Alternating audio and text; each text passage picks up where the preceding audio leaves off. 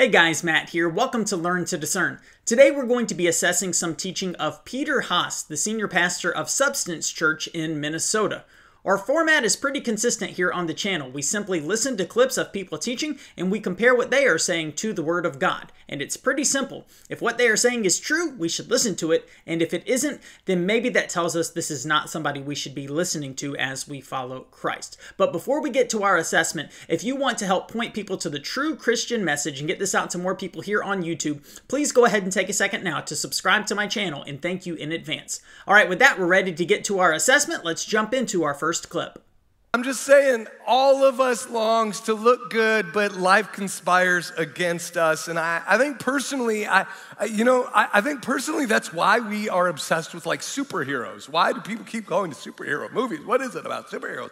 I think all of us loves the idea that somehow there's somebody that can transcend the normal reality. You know what I'm saying? I think all of us has a secret desire that maybe someday we could fly or shoot laser beams out of our eyes. I don't know what your thing is, but all of us are gonna experience the limitation in life and we're gonna want more.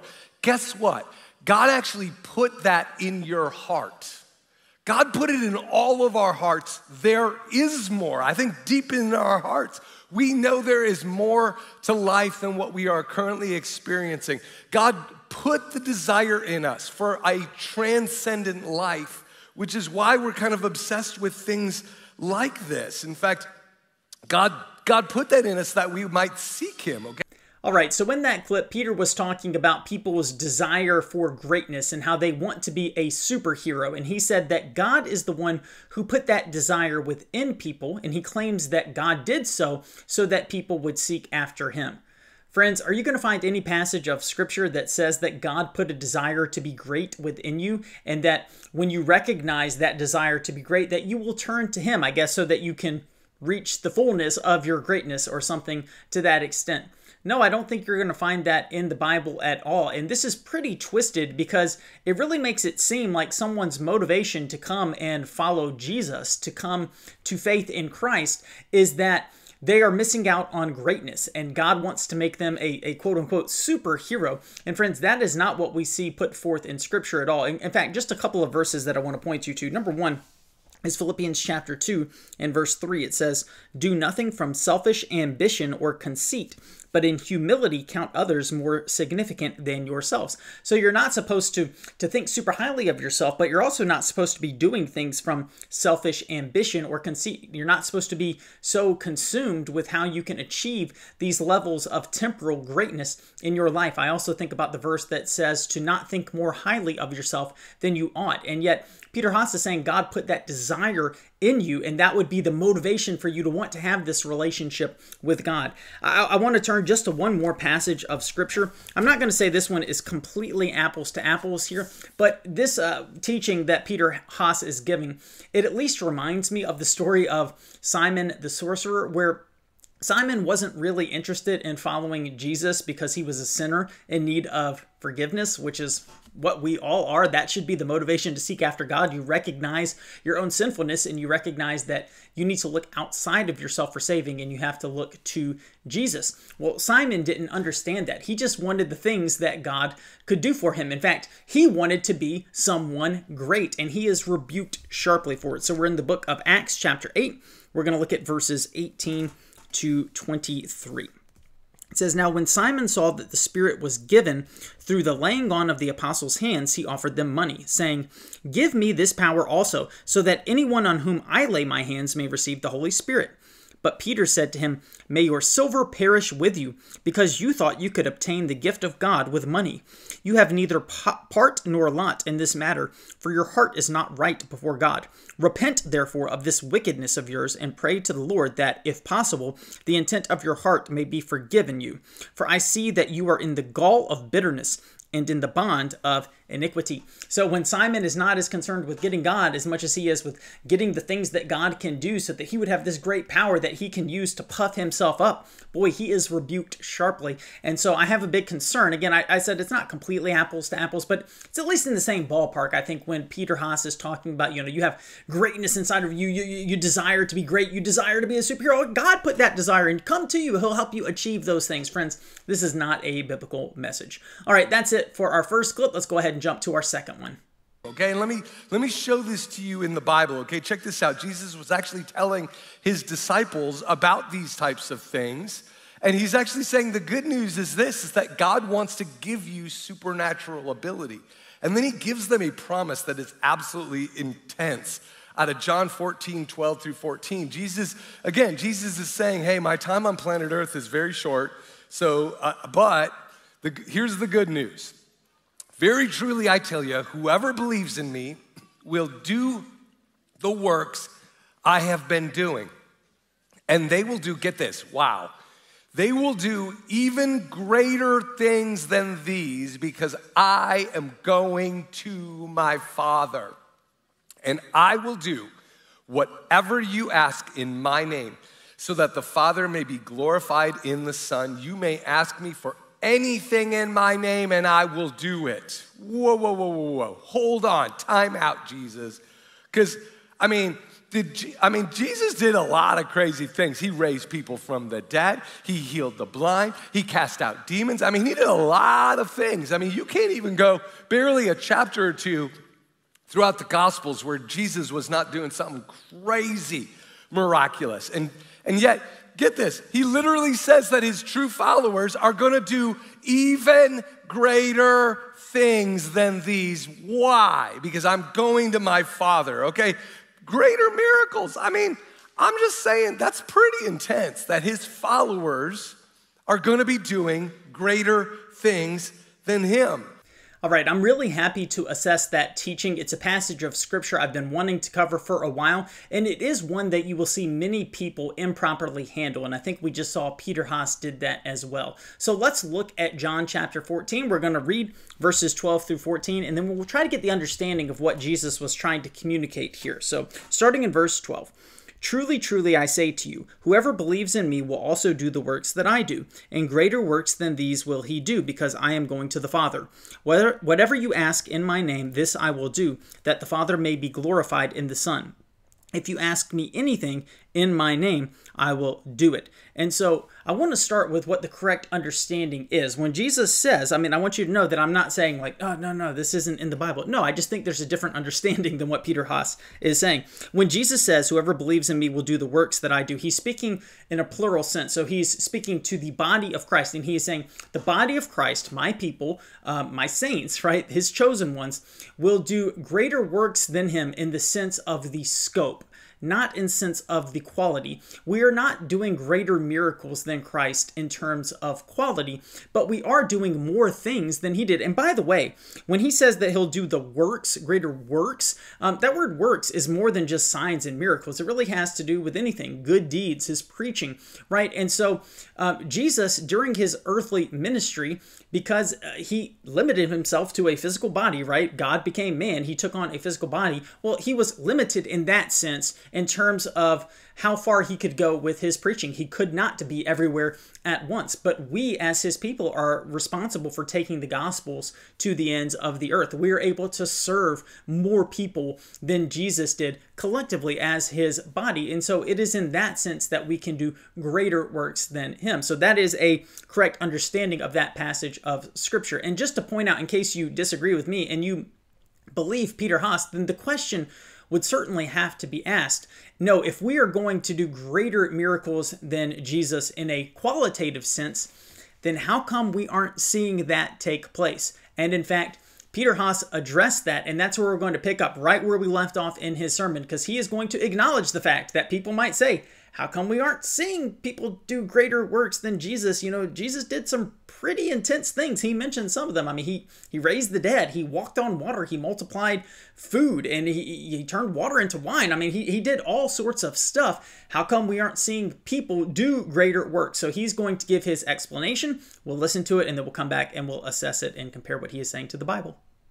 So then it begs the question, well, then why are we not?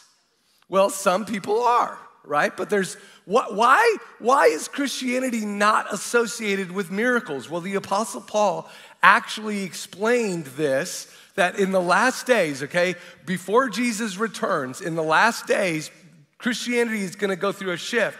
But mark this, there will be terrible times in the last days. People will be lovers of themselves, lovers of money, boastful, proud, abusive. And then here's the twist. Having a form of godliness, but denying its power. In other words, there's going to be forms of Christianity where it is a ritual, it is an ideology, but it is no longer a supernatural invasion of spiritual power. It's going to be something different. People will have a form of it, but not the actual power. And that's going to be a sign that it is the last days.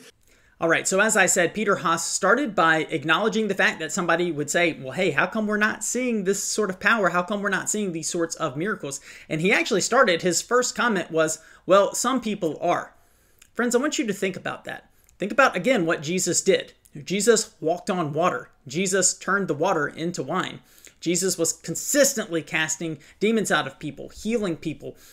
Jesus brought people back from the dead. I mean, are you around people who are consistently doing that at the level that Jesus was doing things? I mean, Jesus was making people with shriveled hands. Their hands were growing out. I mean, are you seeing people who are doing that? So Peter Haas, when he says some people are, I would venture to say that nobody is, that he cannot provide proof of anybody who is doing that sort of thing. So I don't think he's correct in saying that. But I also want to show that when he tries to go to more scripture to back up his point, I would say, again, he's not correctly handling God's word. And we need to point that out, friends.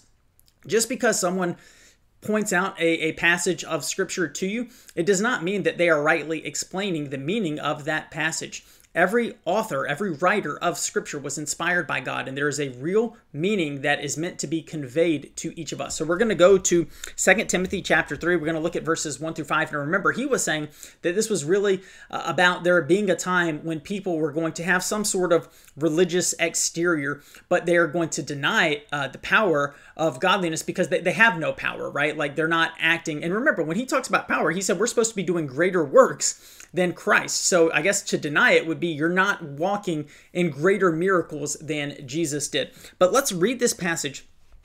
Pay attention if there's much talk about power in here. See what the main theme of these verses, what it is. And I think you'll get a sense for maybe what verse 5 means. But understand this, that in the last days there will come times of difficulty.